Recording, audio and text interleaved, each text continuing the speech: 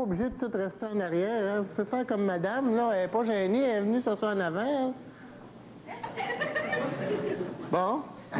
Bien, pour ce premier congrès des timides anonymes, on a essayé de mettre sur pied quelques ateliers où on va peut-être... Ben, on va essayer, disons, ensemble, de voir comment un timide peut surmonter sa gêne.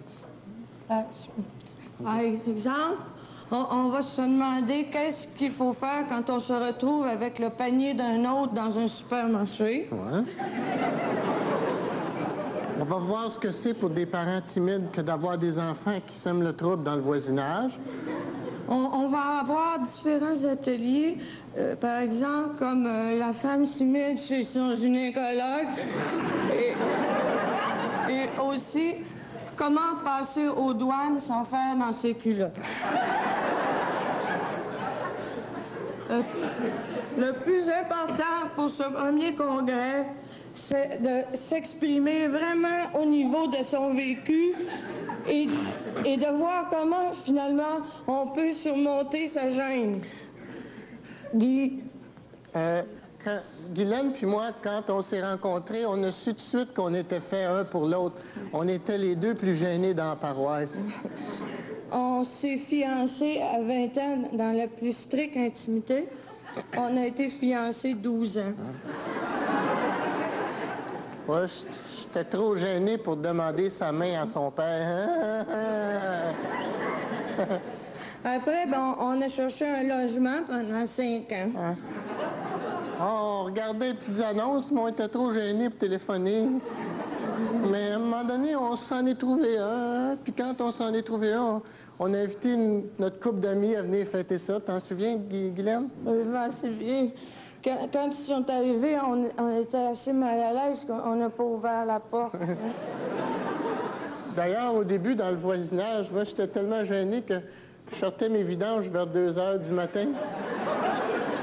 Puis j'allais les porter sur une autre rue. Mais à cette heure, c'est bien moins pire, hein? Ah oui, à cette heure, je sors vers minuit moins quart.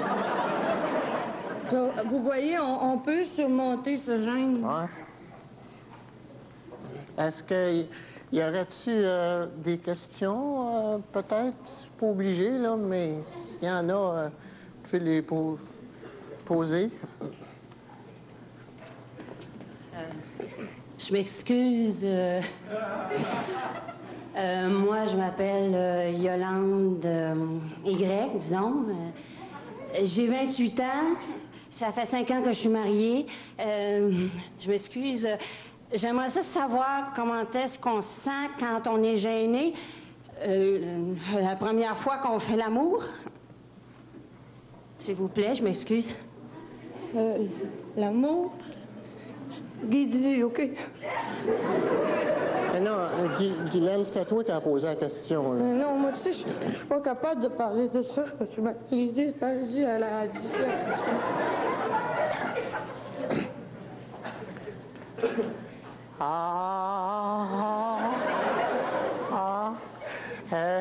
L'amour. L'amour. Je m'excuse, oui. Ben, je pense que c'est la pause café, là. Il y a des cafés puis des croissants en arrière pour tout le monde. Madame, allez voir d'un croissant. Peut-être vous allez trouver quelqu'un qui l'a déjà fait. Moi, je... M'excuse.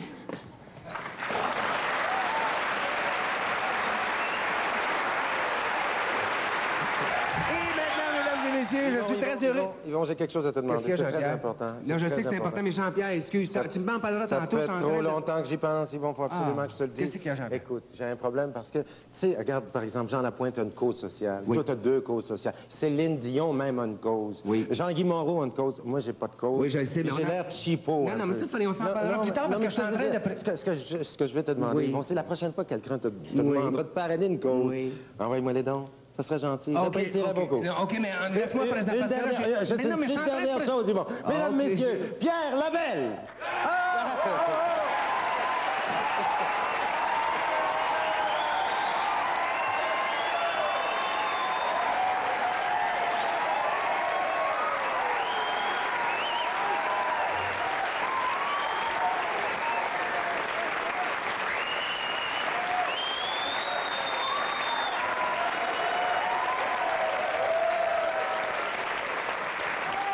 J'appelle ou j'appelle pas? J'appelle ou j'appelle pas?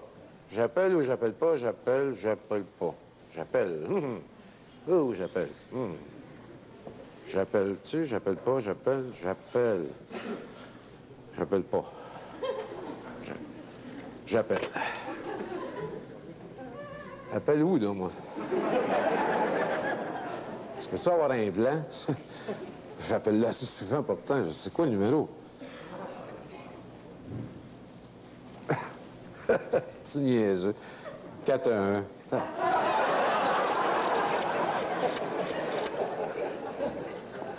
Mademoiselle la téléphoniste, bon, voici. Je voudrais avoir le numéro de téléphone de Georgette Brisson, s'il vous plaît. Rue Saint-Pierre. 911 Saint-Pierre. Non, non, attendez, c'est parce qu'elle reste plus là. Bien certain que je suis certain, c'est moi qui reste là. Non, c'est parce qu'elle a déjà resté ici, mais maintenant... Non, mais si je le savais, je vous appellerais pas, mademoiselle. C'est très important, il faut que j'y parle. Vous avez rien sur Georgette Brisson? Regardez danger. Il n'y a pas de danger, j'ai dit, regardez danger. Il n'y a pas de danger, mademoiselle. Regardez dans léger. Pas léger, Brisson. Brisson. G. Brisson. J'ai pas le frisson. G.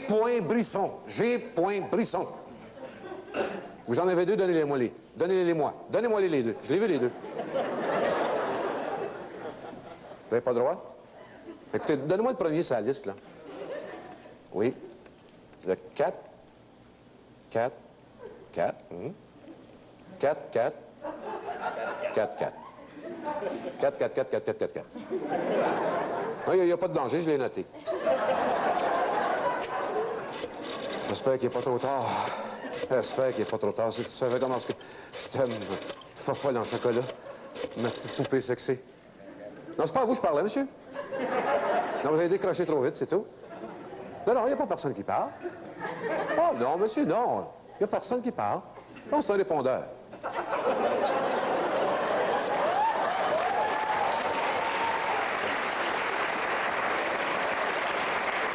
Mademoiselle la téléphoniste, voici, écoutez, je voudrais avoir le numéro de téléphone de Georges. Mais bougez pas, mademoiselle! Bougez pas, ça n'existe pas, ce genre de Brisson. Vous avez le deuxième G. Brisson. J'ai pas le frisson, je prends des aspirines, mademoiselle. Le deuxième G. Brisson que vous avez dans le bottin, s'il vous plaît. Ah, bon, on s'est chicané. Bon, elle niaiserie. Elle disait que j'aimais mieux l'or qu'elle. L'or qu'elle.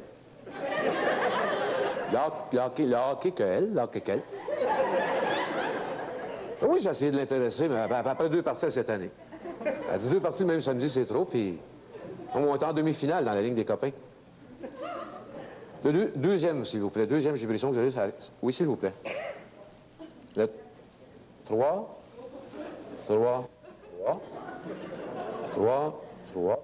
Je vais prendre une chance avec le restant, hein, mademoiselle? J'espère que je n'appelle pas trop tard.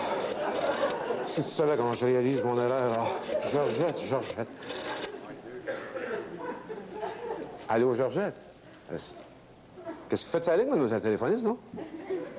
Comment quel numéro? C'est le 333-3333.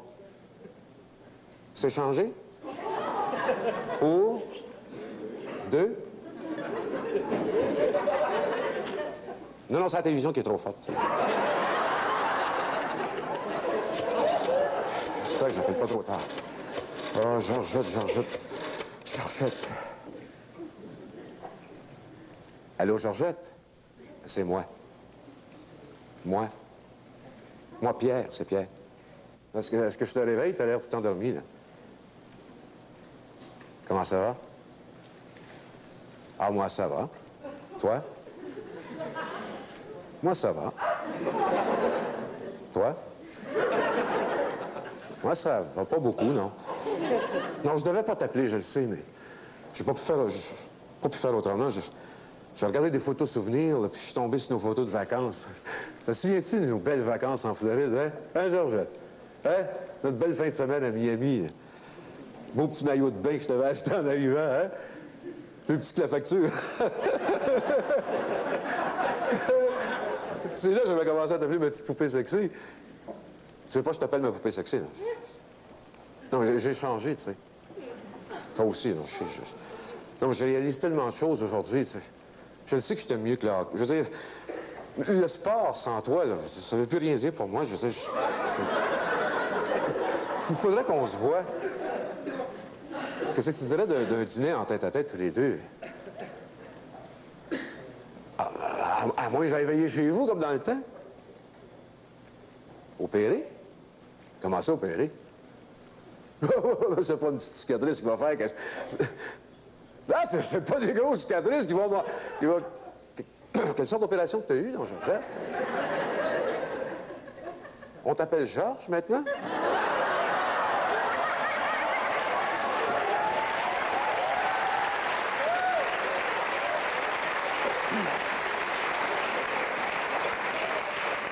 Ben, écoute, mon George, j'ai 2 bons billets pour la prochaine partie canadienne nordique. Tentes-tu venir avec moi?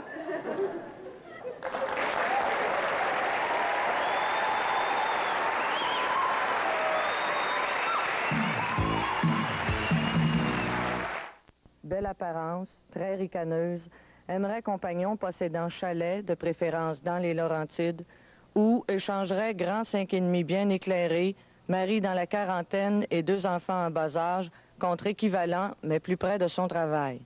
Si intéressé, on téléphone au 531-2456 à Ville d'Anjou. On demande Denise au rayon des râpes à fromage. Lutteuse gay aimerait rencontrer ménagère bisexuelle, possédant chien et lazy-boy pour échange de recettes. Le petit genre qui fait son pâté chinois dans tes pantalons de cuir, s'abstenir. Moutarde! Pas moyen d'aller s'acheter un sandwich tomate mayonnaise sans se faire achaler dans l'ascenseur. Ah, moi, là, le genre d'individu qui me scrute la silhouette comme si j'étais un steak de catégorie C, là, ça me fait gricher les dents. Ah non, moi, je veux bien tolérer un bonjour madame, ou même bonjour mademoiselle. Ah, parfois même à la rigueur, allô la mademoiselle. Mais jamais je n'ai pu supporter un allô mon lapin. Excusez-moi, là, des gars. Je veux pas casser votre lunch, mais je voulais demander quelque chose.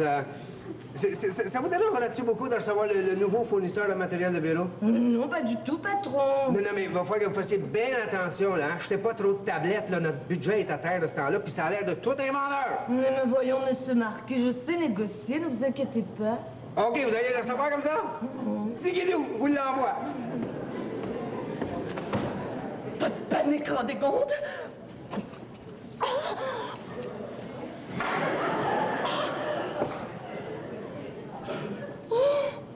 Mais je ne peux quand même pas lui manger ça dans la face.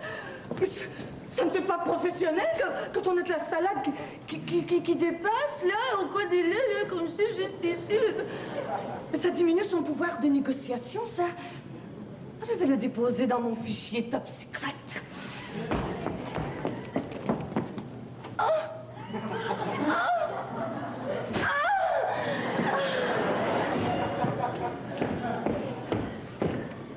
Bonjour, vous êtes mademoiselle Radégonde? Oui, bonjour. Mon nom est Jean-Marie Latouche, je suis fournisseur de matériel de bureau. Il me semble que je vous ai déjà vu à quelque part, vous, non? C'est cuit. Il m'a reconnu. Mais non, vous faites erreur. Ah, voyons donc, mon lapin. Et non, avec le sandwich dans l'ascenseur, c'est à toi, voyons, hein?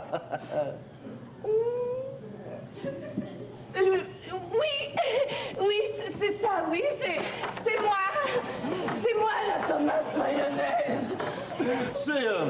J'adore les femmes, hein? Je peux pas leur résister, moi. Je vais prendre 3 rubans correcteurs, c'est tout. Ah, voyons donc, tu dis ça parce que t'es gêné, mon lapin, hein? Regarde ce que j'ai pour toi, là. J'ai des belles effaces, hein? J'ai des marqueurs fluorescents, des belles étiquettes autocollantes, hein?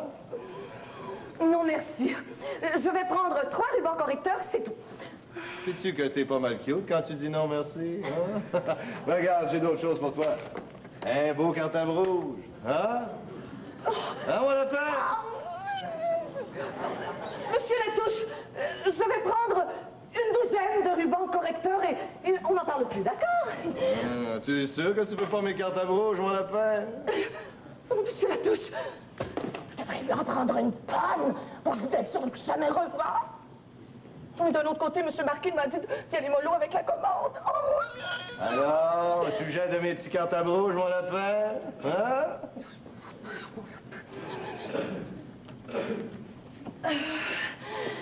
Monsieur Latouche, est-ce que vous pourriez cesser de m'appeler constamment mon lapin? Je ne suis pas votre lapin, monsieur Latouche. Mais qu'est-ce que tu veux? C'est plus fort que moi. Je suis un chasseur, moi.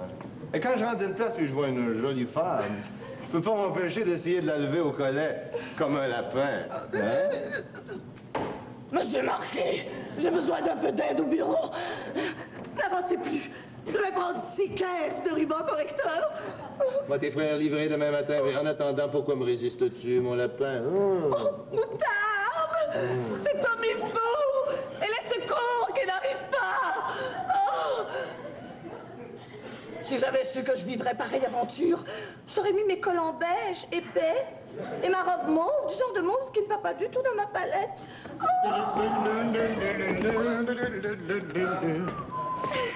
Vous avez besoin d'aide, mademoiselle Radégonde? Oh, non! On est 250 dans la compagnie. Le patron a fallu qu'il m'envoie Pierre. Pas de problème, Léonard. Monsieur Léonard, est-ce que vous pourriez vérifier ces chiffres?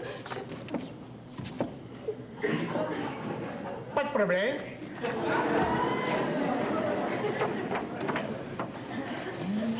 Ah, tu vois que tu me désires, mon lapin. Tu rougis. De colère, monsieur, de colère. Oh, il est fâché, le petit lapin. Hein? C'est comme ça qu'on les aime, nous autres, hein? Pas de panique, Radégon. Le seul moyen de m'en sortir, c'est de me tenir près de Pierre Léonard.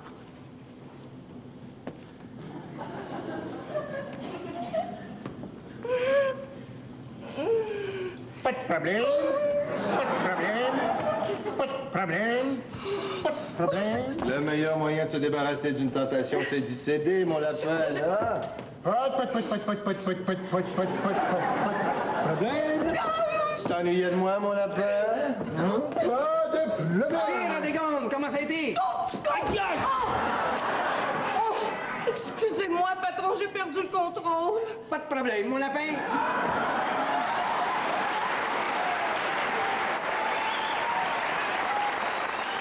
Homme célibataire, aimant faire des balades, 18 ans, aimerait rencontrer jeune fille entre 20 et 30 ans, sérieuse et très occupée, possédant Volvo 4 cylindres de série 240L ou turbo, avec servo-frein à disque sur les 4 roues, système de verrouillage contrôlé, incluant le coffre arrière, air climatisé, dégivreur électrique pour fenêtre arrière, siège avant chauffant et ajustable et toit ouvrant.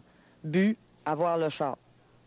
Rousse, très vivante, aimerait apporter chaleur et joie de vivre à grand brun, petit roux, gros noir ou tempe grisonnante. Tête d'œuf, s'abstenir.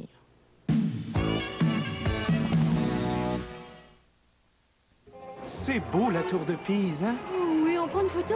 Je sais pas, on est pris pas mal. Cet été, prenez-en des photos. Direct Film vous offre 3 développements pour le prix de 2 avec le système Color Watch de Kodak. Ça aurait fait une belle photo, hein? J'ai Direct Film.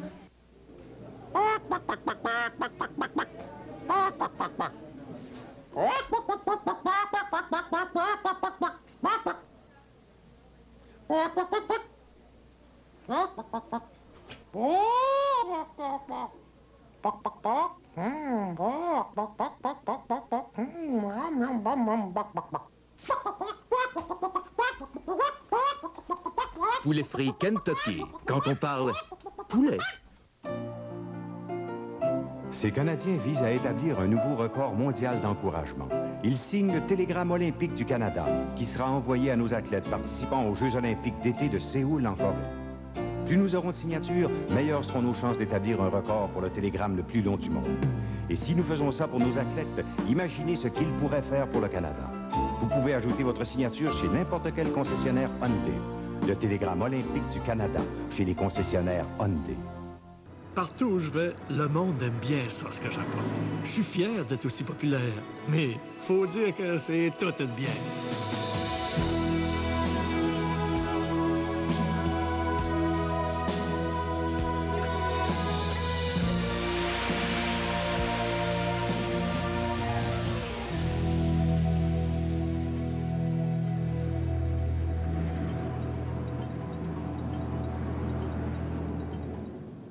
Je veux t'envelopper, t'enrober, te goûter, doré de soleil. Mettez-y du soleil. Je t'aime. Mettez-y du beurre. Le soleil, on mène au soleil.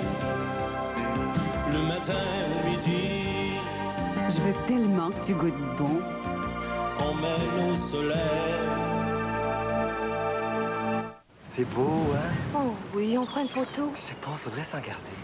Cet été, prenez-en des photos. Direct Film vous offre 3 développements pour le prix de 2 avec le système Color Watch de Kodak. Ça aurait fait une belle photo, hein? Chez Direct Film.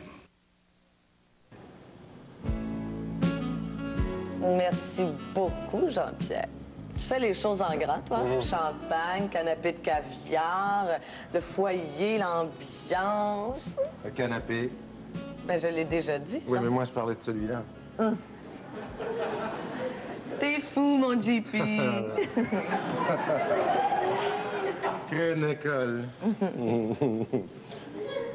Parle-moi de toi, Nicole. Attends-tu quelqu'un? Non, j'attends personne. Ça doit être une erreur. Bouge pas. C'est ça pas long.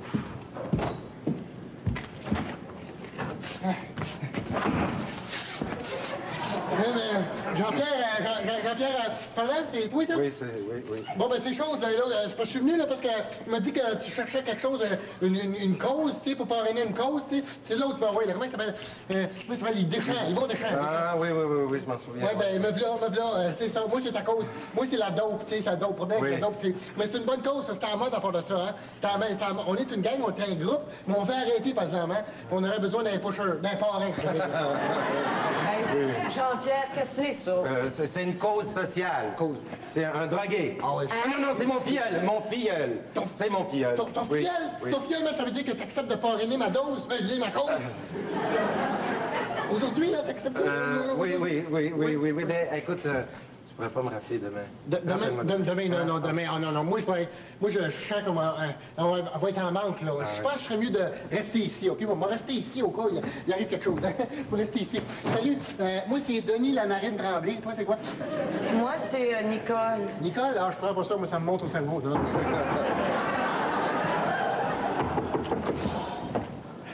Oh, Monsieur Ferland! C'est vous, ça, les fleurs du macadam? Oh, mais ça, c'est un peu vieux, ça. Ah, mais c'est ça que j'ai dit, c'est vous, ça? On m'a dit que vous cherchiez une bonne cause à défendre. Ça vous tenterait pas de vous battre avec les femmes de Saint-Rosemont du Sacré-Cœur? C'est parce que déjà, j'ai... Ben, on est juste 3 femmes à peu près, mais on espère en recueillir une quarantaine dans notre association. Ouais. Vous pourriez être notre porte-parole. Envoyez donc. Alors, Jean-Pierre, viens pas me dire que c'est ta cousine, ça? Non, je suis quand même pas pour la sacrer à porte. Ben...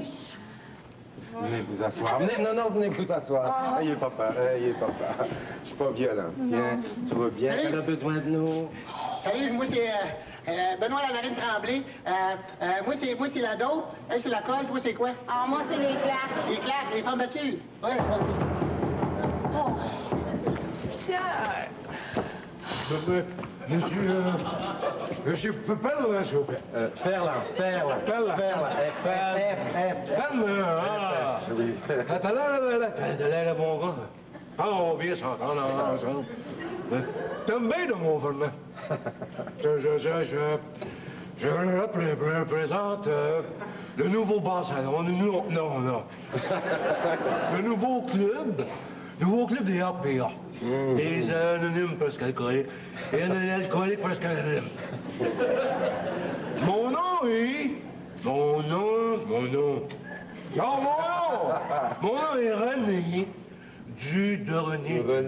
du... Faut pas le dire. Et APA presque anonyme. Dis-moi, toi, mon beau femme, tu voudrais-tu aimer ça d'être notre porte-parole? Ben, ça m'intéresse.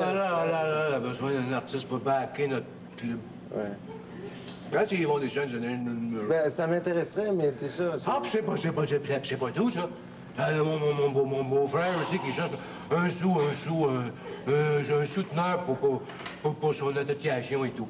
Ah oui, oui, oui. Ah, ben là, non, Gigi, il a dit oui. Arrête-toi, il y a pas de bruit, t'es pas vrai. Oh, merde. Monsieur Ferland, ça n'a pas de sens. Hey, vous allez faire un très bon père pour notre petit club des guélurons de Sainte-Tête. Hey, pas m'en retenir, je pense vous embrasser. Non, retenez-vous. Juste la champagnette. Je sais pas bien fort, mais ça, c'est hypocrite en craille. Cache la bouteille, Nicole. Non, je ne...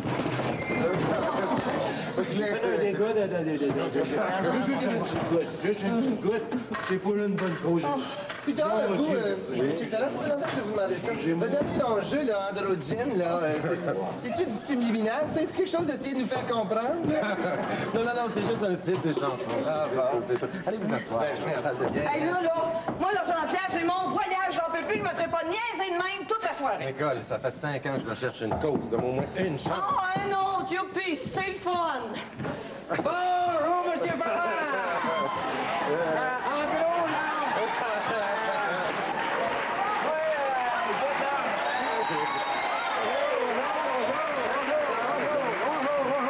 Moi, en gros, monsieur Ferland, là, c'est Yvon Deschamps, monsieur Deslauriers. Oui, je sais. Il veut que je parraine votre association des obèses anonymes.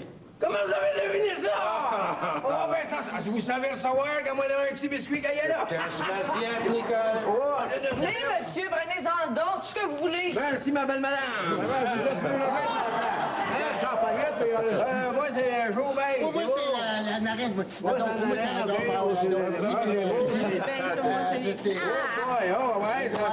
excusez. S'il vous plaît, un peu d'attention, s'il vous plaît. Est-ce que je peux avoir un petit moment d'attention? Oui. J'adore vos causes. Je les aime toutes. J'ai décidé de les parrainer toutes. Et nous allons faire un téléthon. Parce qu'il faut faire un téléthon. Et je vois le téléthon qui sauve déjà Radio-Canada avec cette superbe chanson de moi. Chantons tous ensemble, chantons cette belle chanson. Une belle chanson. Du feu dans la cheminée, je reviens chez nous. S'il fait du soleil, y aller, moi, là, je suis pressé un petit peu, moi. Il en fait partout, tout le monde ensemble. Mon auto est parqué en Excusez-moi, parce que je viens d'apercevoir, je sais pas ce que j'avais à la tête. On a déjà trouvé notre propre... Excusez-moi. Mais ben, j'avais oublié, madame Bachar, j'ai dit oui pour nous autres. Ben moi, je me rappelle pas vraiment. Je sais pas si j'ai ma dinde qui est en gros sur le feu à la maison. Ben c'est ma dinde à la maison que le feu, mais je peux bien sortir.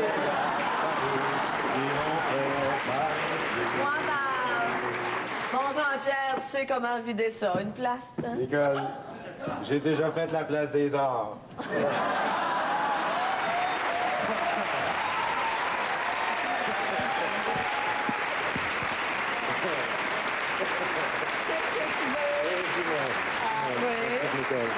Au fond, toi, ta cause personnelle, ta vraie cause, c'est quoi? L'Association des transsexuels du Québec.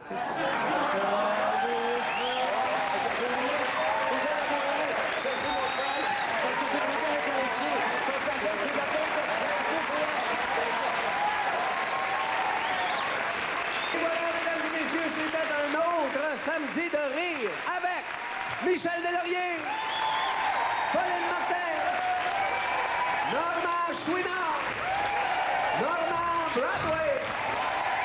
Et nos invités cette semaine, Pierre Labelle et Jean-Pierre Ferland et ses choristes. Oh, oh! Bye bye, à la prochaine, merci.